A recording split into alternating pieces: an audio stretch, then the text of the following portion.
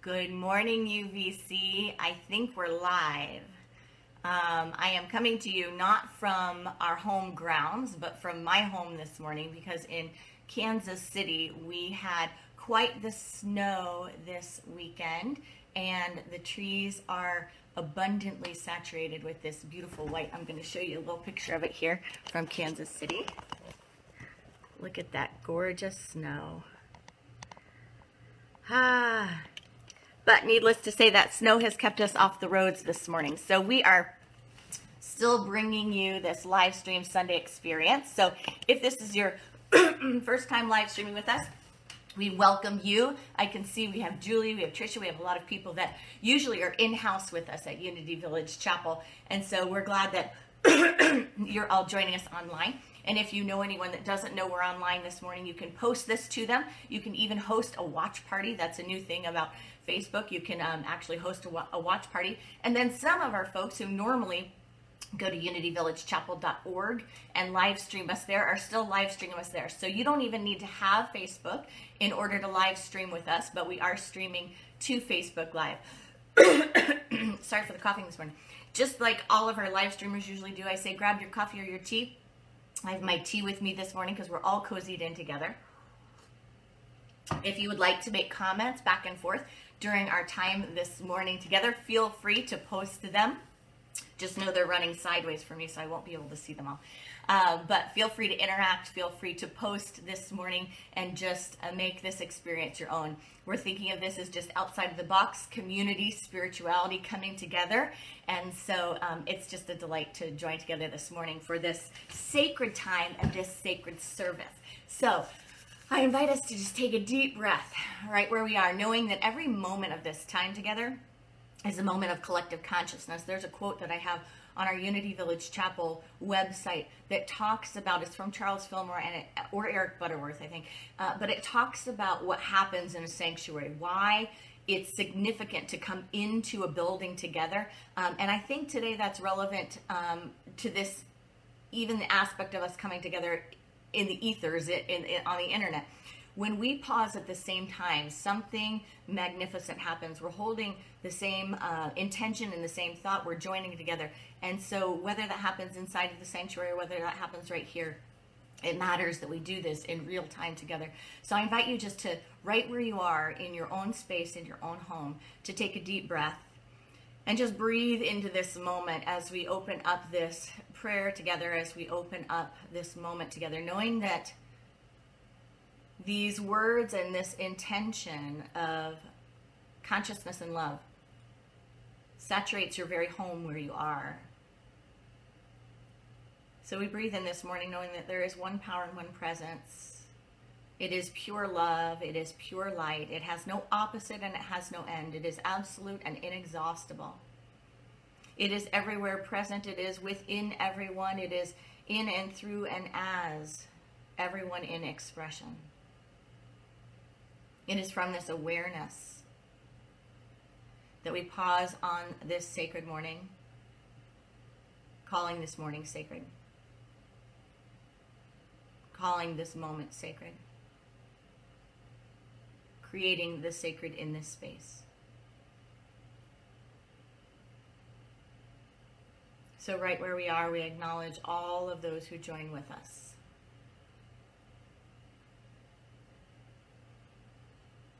We are joining together from all around the globe.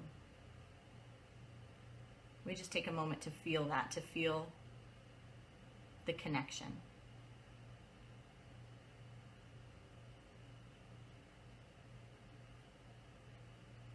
We take a moment now to feel our collective intention.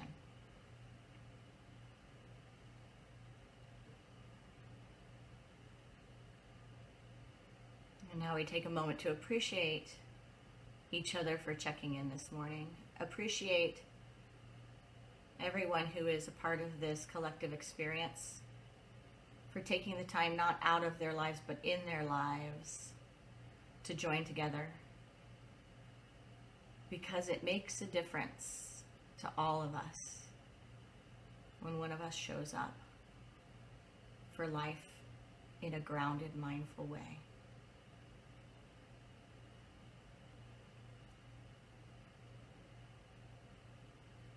And so it is.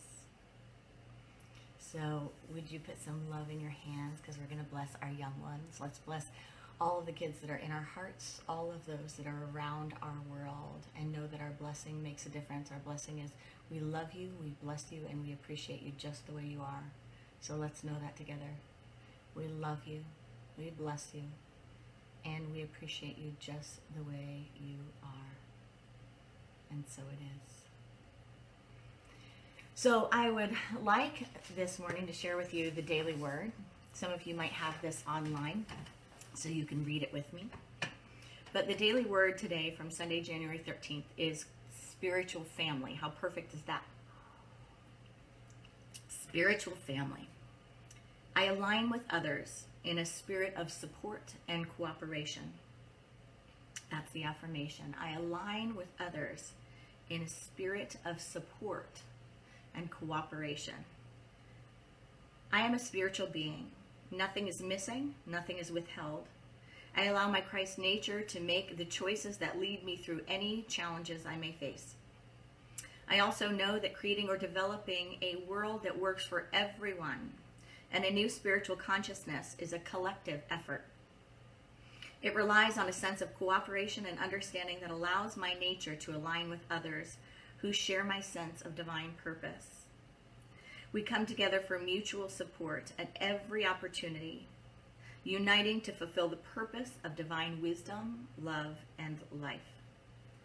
I am grateful for the love I receive from my spiritual family.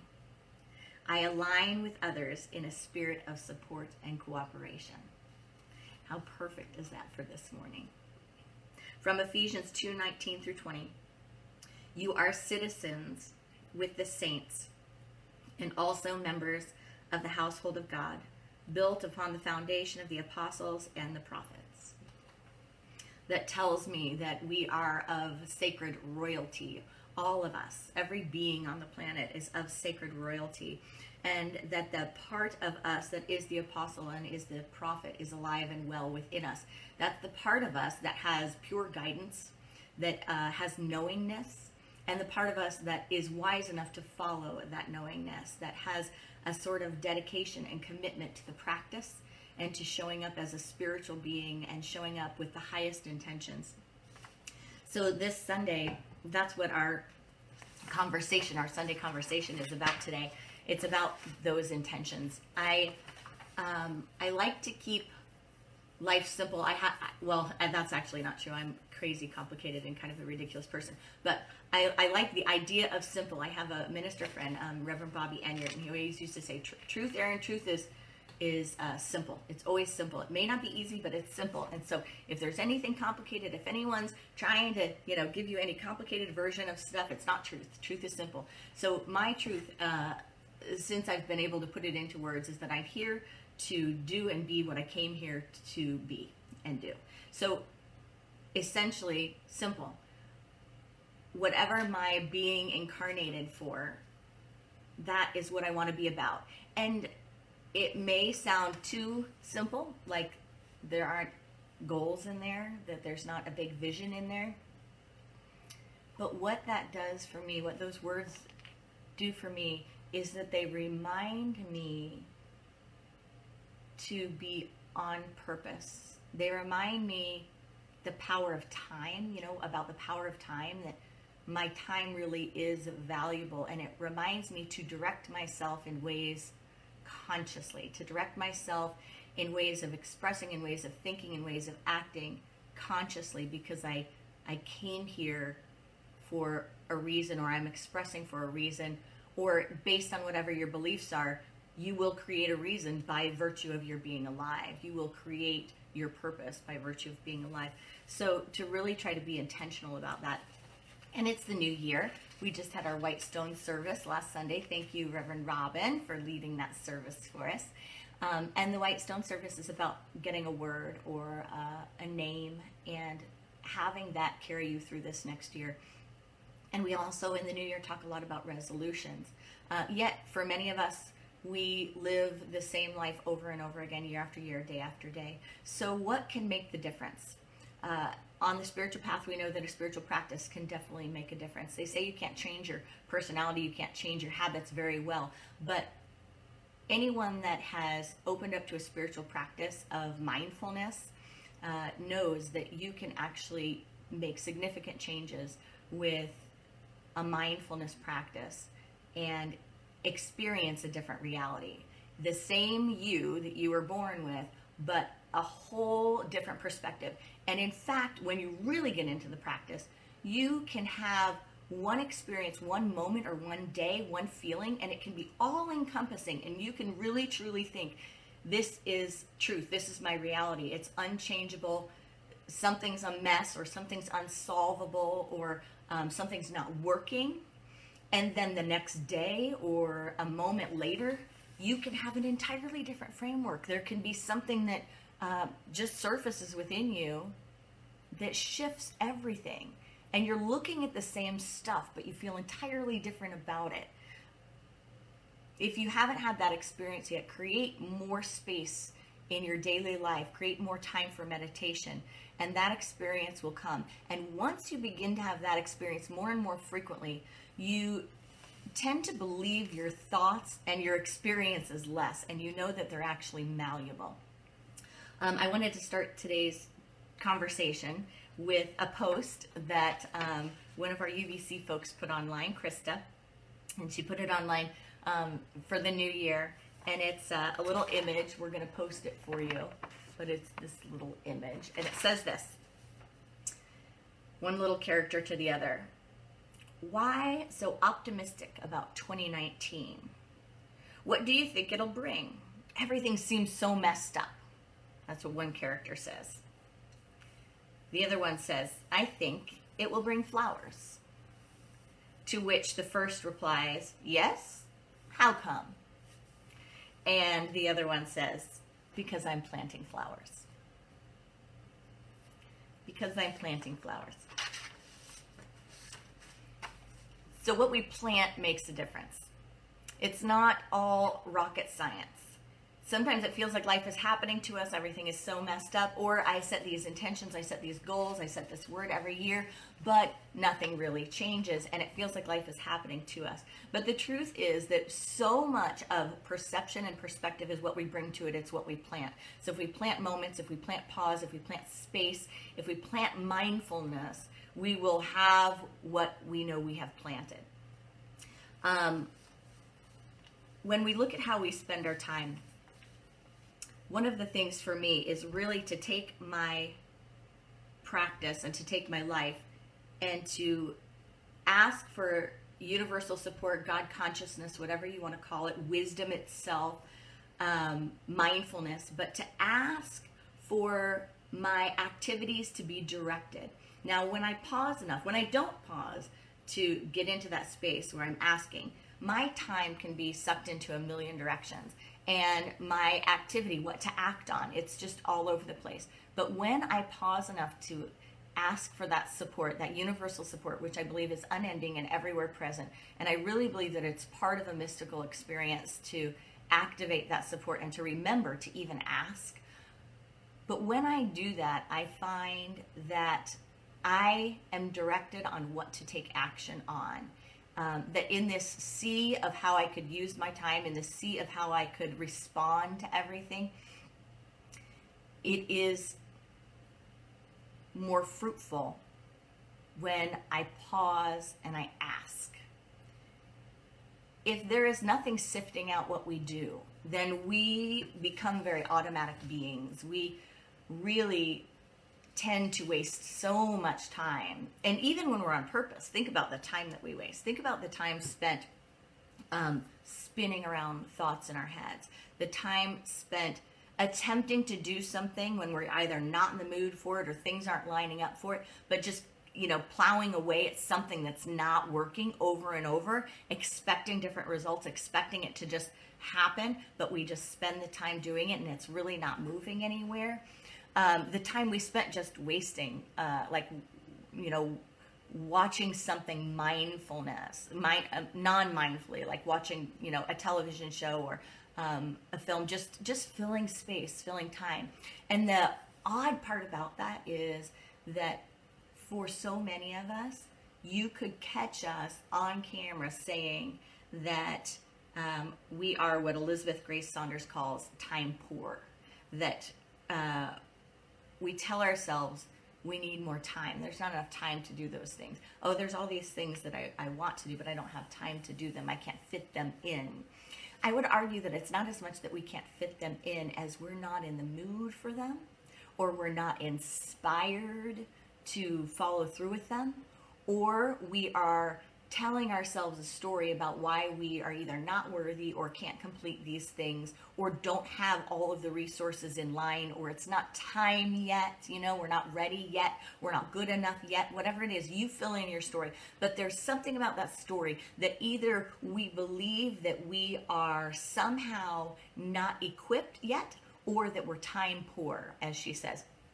And we know that both of those things are really just limitation stories that we tell ourselves. Because the truth is, if an idea comes to you, if you are here in this community, on this planet, in this time and space, and there is something in your heart to do, there is no thing that needs to limit you or stop you. And you are already endowed with everything needed to move forward into that creation, into that activity. That doesn't mean that you have everything already in the moment showing itself to you to complete it, to be at the end of the journey. I think that's where a lot of people get stuck. They don't start because it's like, I can't see myself as the person who's completed this task or creation or whatever it is. But you always have what you need to get started.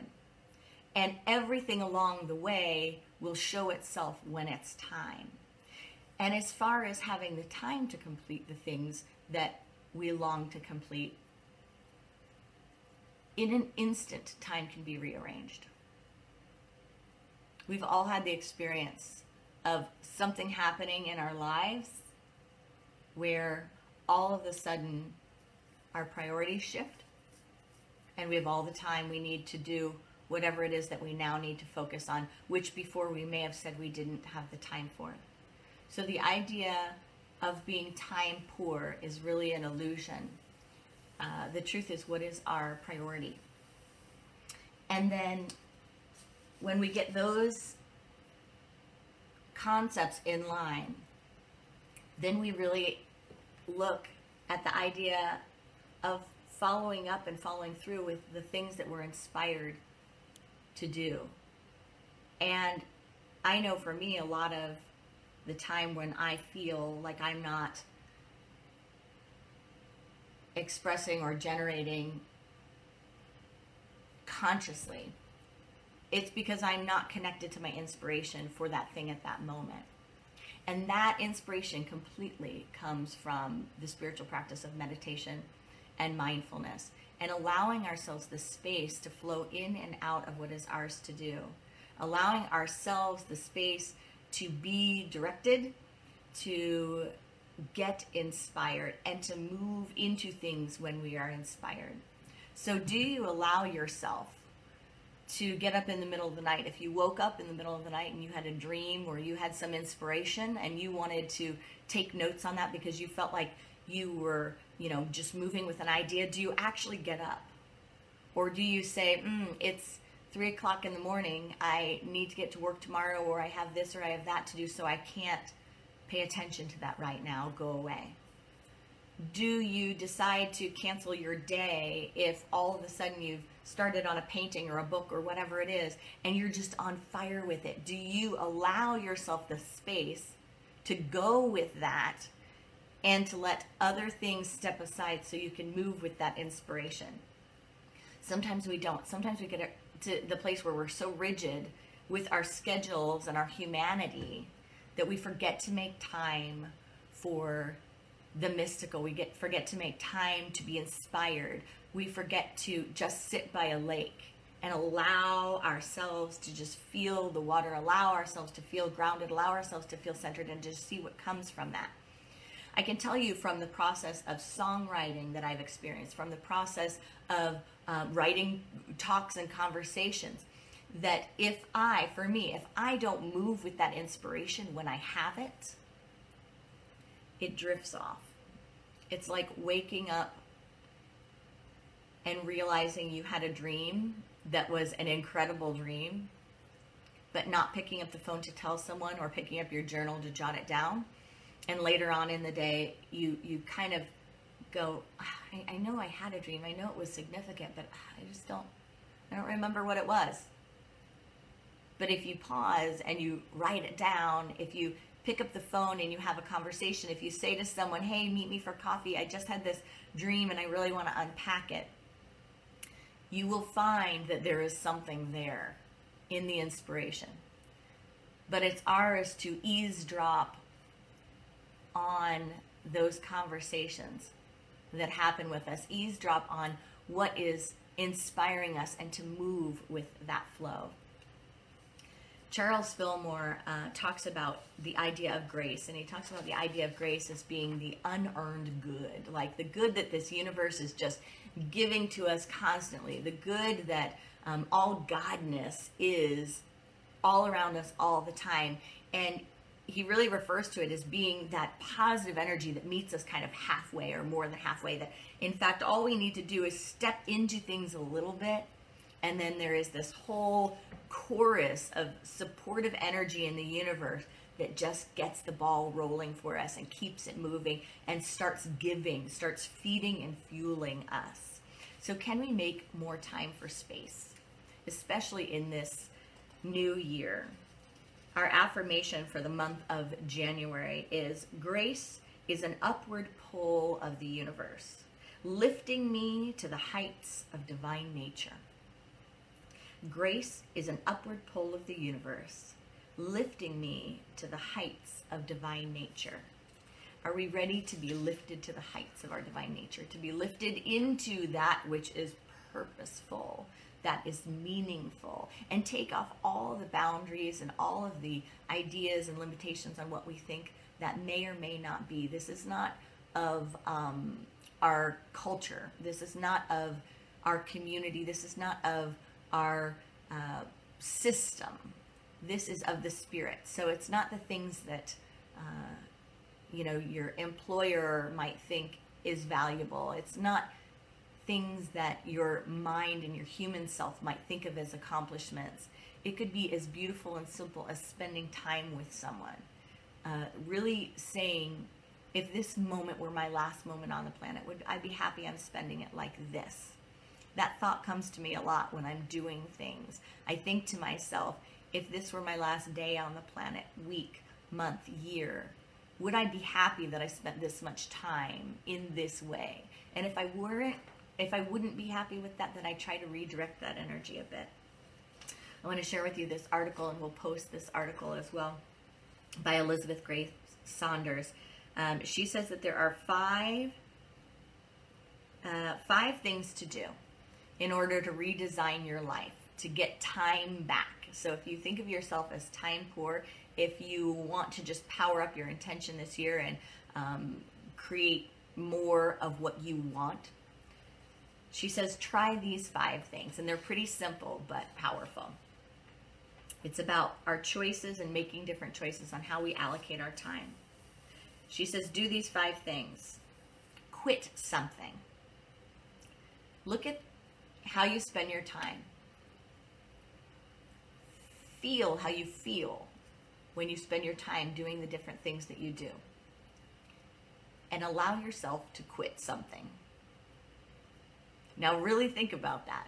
What is it that you would like to quit? Feel free to post your answers. And not even just what would you like to, but what are you going to? What are you able to? And maybe it's even something that you don't think you're able to quit that. You don't think you're able to. But you know what? If something happened and rearranged your life, you would quit it. Think about what that might be. Quit something. The next is limit something. What is it that if you were to limit it, limit your use of it, limit your experience of it, limit your time with it, it would actually transform your life?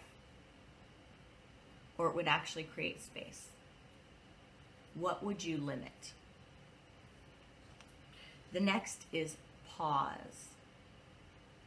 pause, to really let yourself have time where you step away. And in the article, she goes into things like, you know, if you work through your lunch all the time, maybe take that time and stop. Just take a complete break. Have your lunch somewhere that's beautiful. Have it somewhere that you can have some mindfulness. It may be putting a pause in your morning, in your evening, whatever it is. But create space. Stop, slow down, take a break. And the next is delegate something. Delegate something. And then her last step is to add something. Think about what you would add to your life this year, that if you truly made the time for it and you truly added it on, it would change your experience. It would help you be a little more on purpose. It would help you feel a little bit more fulfilled or loved, or whatever it is that would bring more grace into your experience. I invite you to take a deep breath in this morning. And we're going to have a time of meditation together, just to allow this experience of this morning to seep in and to soak in. And I'm going to give you some Kansas City snow to breathe into, the beauty of the trees for this meditation time. So just breathing into this moment. And just allowing yourself to listen.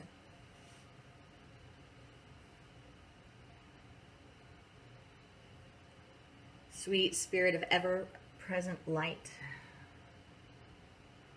of wisdom itself, be in me the knowing and the understanding,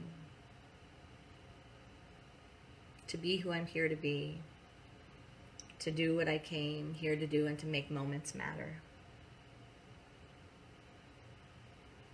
I have been in the space and place in life where someone made moments matter with me. And I know how much a moment can mean.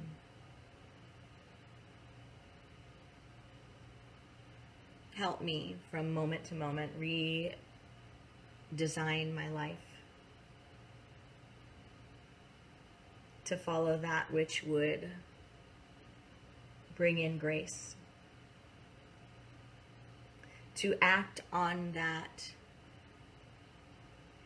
which would benefit not only my own life, but benefit all beings and all life itself.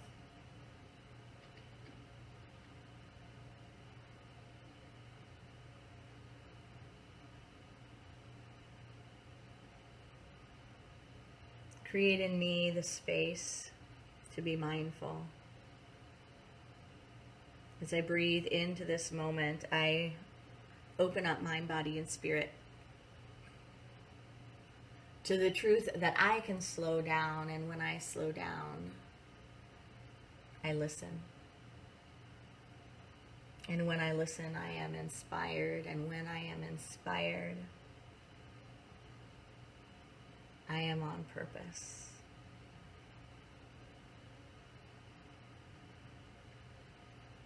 And when I am on purpose, I co-create light on this planet and a world that works for all, and overflowing goodness and gratitude in my own life and in the lives of those I love.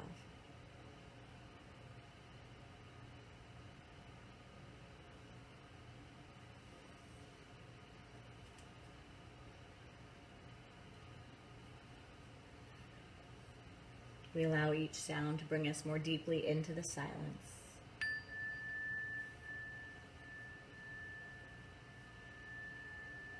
We acknowledge the power of this collective silence together.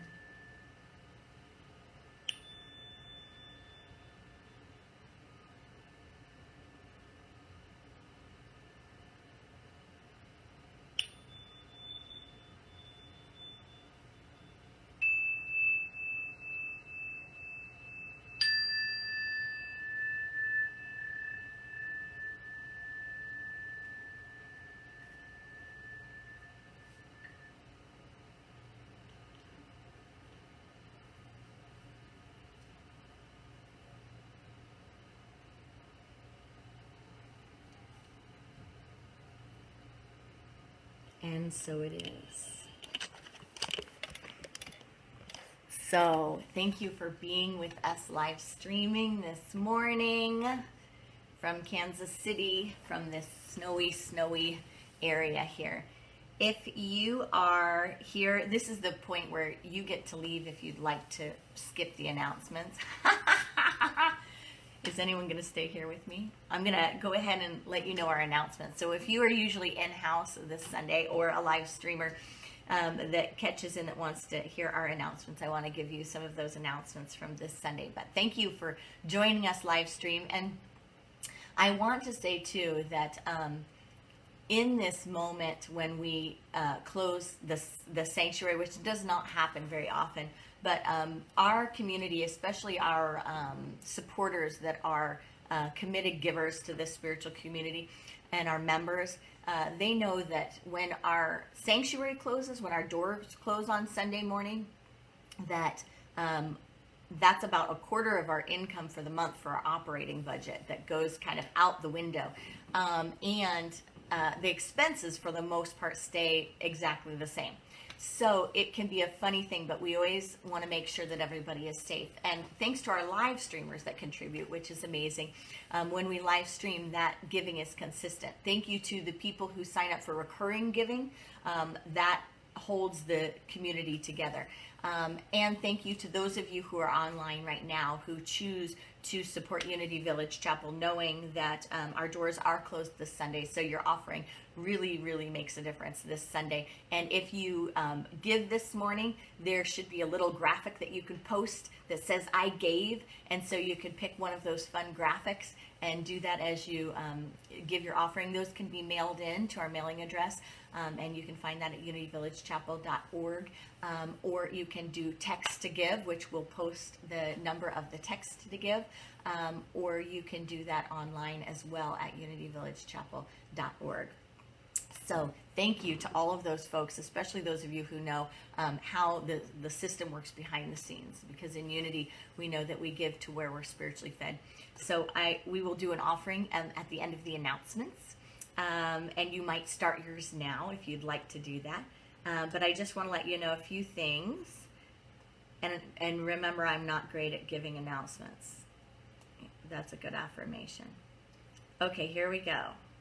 Oh yeah, spirit groups are starting. So if you have not signed up for a spirit group yet, there are still some available. Spirit groups are small groups that get together. They meet and they have a topic or a purpose. We do one large one in the fall together based on a book, but these are little community groups of generally 12 or under people, and they meet for about 10 weeks and dive into a topic and connect with each other. So our winter series begins next week, and there are some spots still available. It's getting pretty full, but there's spots still available. So if you don't have a group yet and you would like to get in touch with them, just go to the UVC website and find out more. Next Sunday, be with us in-house and live stream. We have Greg Bowens here.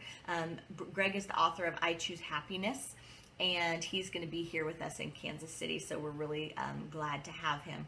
The Sisters of Myrtle Fillmore retreat is coming up, so if you have not yet gotten your tickets, go ahead and get that. It's a full day of amazing time with women. It's an empowering time. It's a time of community. You don't have to be part of Unity Village Chapel to come to this retreat, but it's something that you don't want to miss. And all of the funds that come from this event go back into serving. So check out those links on Eventbrite and Facebook to find out how you can be a part of that retreat that comes up on Saturday, January 26th. The year-end giving statements to all of you who support Unity Village Chapel, who support this community talk series every single Sunday. To all of you who have given throughout the year, we have your contribution statements ready. And so you will get them via email. If we have your email address on file, if you need to update that, please do that. If you do not have email, or we don't have an email for you, they will be available to be picked up in the sanctuary after the services in January at the end of the month. And you can also call the office if you would just like to request a paper copy because you would like to have one mailed to you. And at the end of January, any that haven't been picked up will be mailed out. But if we do have your email address, we're saving paper and going green, so you'll get it via email. We are open to having a membership class. We have membership classes every time we have at least 10 people that are interested. So if you would like to be a part of the next membership class, when we have 10 people signed up, we will let you know when that's happening. And it's on Sundays after the service from 1 to 4, I believe. And we also have a board election coming up in March. So we are looking for folks that are spiritually grounded, that are members of this community, to apply for the Board of Trustees. So if that is something that might be a possibility for you, pray about that, think about that, find out about what we do as a board. And you can find out more information if you go to univillagechapel.org and go to the board page under About Us, and you'll find information on how to apply. So, with that, thank you for being here on this sacred Sunday morning. If you would take a moment to hold your tithes and offerings in your hand, and those of you that are on recurring giving, that are on auto giving, and they are generally live streamers, and any of you who might normally just not think of giving, it's something that before I was a minister and before I was involved in unity to this degree, I had no idea how it makes a difference. And my spiritual practice is to give to where I see spiritual nourishment shared and what I want to grow on this planet. And I am clear that I want to grow a movement like Unity. I want to grow a movement that teaches people they're born blessed. I want to grow a movement that teaches people to check into their divine wisdom. I want to grow a movement that gives people messages that they're worthy, that they're whole, that they're complete, that they have within them everything to live a mindful, balanced, centered life, and to help others live that life. So if you want to join me and join all of the others in this committed giving to creating this spiritual community and creating spiritual nourishment on this planet, please take your tithes and your love offerings in your hand as we bless them in this moment. Divine love through me blesses and multiplies all that I have, all that I give, and all that I receive. We take a moment now to connect with each other, knowing that as we give together. And when we give together, it flows abundantly. And so we just thank everyone else who is giving with us in this moment. And we literally say the words, thank you. Thank you for giving with me, because if it were just me giving, it wouldn't be the whole picture. It wouldn't be enough. But because we join together in valuing the same thing, there is so much abundance. And we together create this experience. We have created this. So we say to everyone who is giving right now, thank you for creating unity together. And so it is. Amen. Happy Sunday. By the power of this practice, may all beings have peace and the causes of peace. May all beings know themselves as emanations of the one light and the one power, known by many names and needing no name at all. Namaste. Over and out, buddies.